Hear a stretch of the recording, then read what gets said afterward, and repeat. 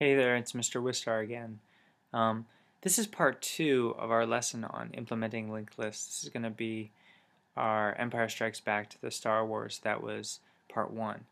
If you haven't watched part 1 yet, you really should go watch that before you watch this video, because otherwise the stuff that we're about to cover isn't going to make a lot of sense. So go watch part 1, then come back and watch this video. This lesson is going to focus on implementing iterators. We're going to talk about what the structure of an iterator looks like inside, and then we're going to go through the pseudocode for implementing the most common list iterator methods. You all know how I feel about list iterators. I think they're a huge pain in the neck. After learning how they're implemented, you're probably going to think they're even more of a pain in the neck. But remember that we can't see into the middle of a list. Our users can't access nodes in the middle of our list without using a list iterator. So there we go. Okay, just to review really quickly, we're talking about linked lists. A linked list consists of a whole bunch of nodes that are connected together with each other with these pointers. They're kind of like cars in a subway, and in the actual linked list class, there's only one node variable that points to the front of the list. We get in the front of the subway, and then we make our way back to the back of the train.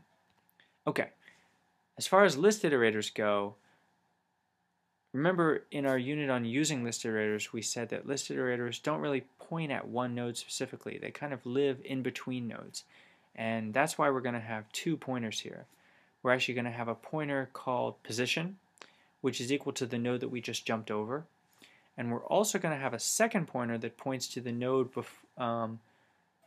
that we jumped over before the node that we just jumped over. And the reason why we're going to need both of those pointers, you'll see when we get to the unit on, or when we get to the slide on adding and removing. You're going to need those extra pointers in order to keep your list together. But we're going to end up with a list iterator class. This is another one of those private inner classes, and we're actually going to make the data inside of it also private because we only want our users to use list iterator methods. You might be asking, well, what does a list iterator look like when we first construct it? Remember that you really shouldn't do anything with an iterator until you've called the next method at least once. And so when you first create a list iterator, both of these variables should be set equal to null. Okay. Again, just like with those other linked list methods, the best way to understand what's going on is to draw pictures. There's pictures in your book. I would encourage you to draw your own pictures. Until you physically kind of manipulate the diagram to see what's going on, it's hard to get a grasp of what's really happening. But let's talk about hasNext. HasNext, you know, is a Boolean method, returns true if the list iterator has more nodes that could come after it if you called next. So looking at this code here, you'll see, again, really common to have this sort of if-else split between what you should do. In this case, if position equals null, remember, going back to our description of what happens when an iterator is first created, if position equals null, then that means that we've never used this iterator before. So really you have to ask a second question, which is, does the node have, or does the linked list have at least one node? If the first variable is not null, then hasNext should return true.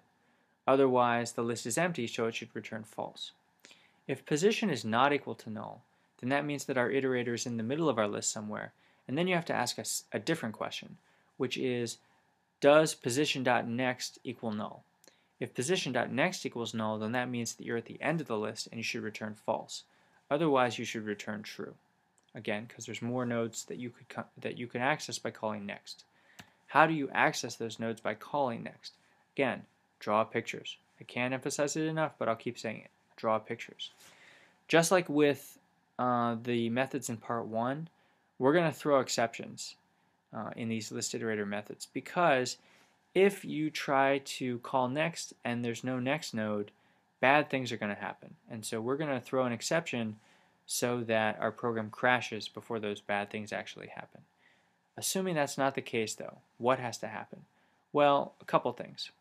Step 1, we have to assign position to previous. We have to capture the node that we jumped over last and update the value of the previous variable. Then, again, we've got this if-else thing going on. If position equals null, if we've never used this iterator before, then what we're going to do is we're going to assign position to first. We're going to jump over the first node in the list. Otherwise, we're just going to set position equal to position.next, which really means we're going to jump over the next node in the list.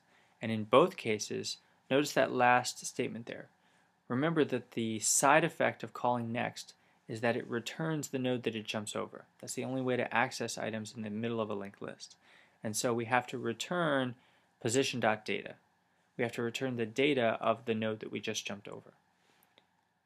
Okay, let's talk about remove. Remove is a little more complicated even than next. There's a really nice diagram in your book which I would actually encourage you to sort of have open while we talk through the code. We're going to throw exceptions again. If position equals previous, we're going to throw an exception. If you take a look, let's skip down to the bottom of this. The very last step that we do when we call remove is we set position equal to previous. And so essentially what that if statement at the top means is if the last thing we did with our iterator was call remove, then we can't call remove again. Remember that you have to call next again before you can call remove. And so this if statement is essentially forcing our program to crash if we try to call remove twice in a row. Assuming that's not the case, then we have another if else. If our iterator is currently pointing at the first node in the list, then we have to stop what we're doing and call remove first in order to complete our task. The reason for that is simple.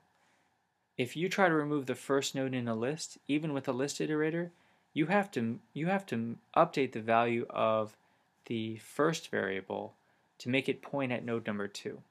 Otherwise, all those other linked list methods like get first and remove first aren't going to work. So we're just going to call remove first, let it do all the work, and then we're fine. Assuming that that's not true, that we're in the middle of our list somewhere, then our job is actually even a little bit simpler. What we're going to do is we're going to say previous.next gets position.next. And I want you to sort of think about this. Imagine that our linked list consists of 3 nodes, A, B, and C. And assume that we've called next twice. So we jumped over A, we jumped over B, then we called remove. Well, let's think about what's going on here. Previous at this point points to A, position at this point points to B, and we're trying to remove B. So really what we have to do is we have to make A point to C. And that's what this statement here says. It says take the previous node's next pointer and point it to the current node's next pointer. So that means take A and make it point to C, which has the effect of deleting B because we've removed it from our chain.